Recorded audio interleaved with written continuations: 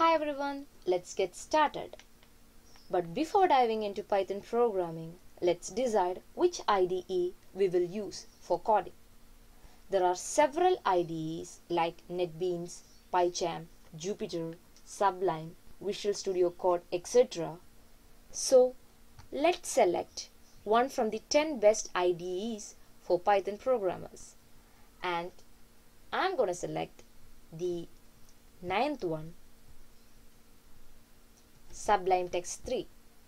The Sublime Text 3 is one of the most powerful cross-platform lightweight code editors till date, and for beginners it is the best IDE to use.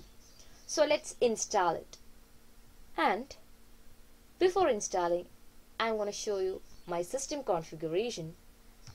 I'm using elementary 64-bit Ubuntu right now, and all installations will be done based on this configuration. So let's install Synaptic Package Manager first. It will help you to download all the related files of a particular package simultaneously.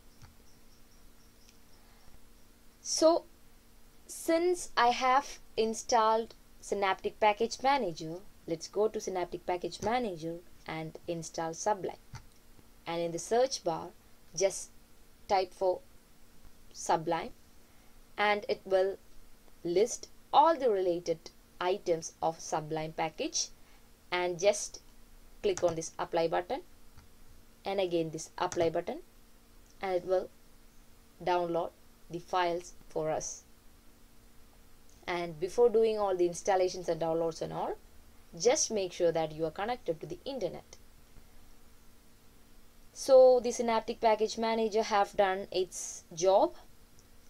So we have installed Sublime in our system, and the selection of the Synaptic Package Manager or software sender for downloading purpose is up to you.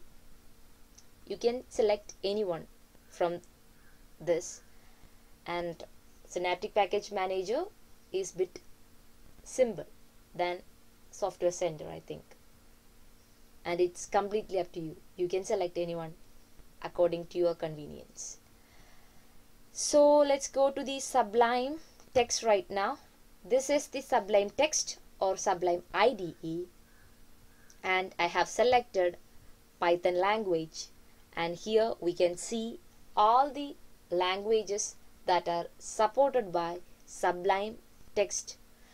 And since we are coding in Python, we are selecting Python, and over here in the right corner in the upper position we can see something. This is nothing but just the mini map. Mini map shows all the codes in a miniature forms that we are typing in this big console. That's it. And if that is disturbing you, then just go to the view and hide minimap. And we have got many other options over here. File options, new file open, folder, etc. Edit options and all. And using all these options and this console, we can do many things. But the programming in this IDE in Python will be started by the next tutorial onwards. So that's all for now. Keep watching, and thank you.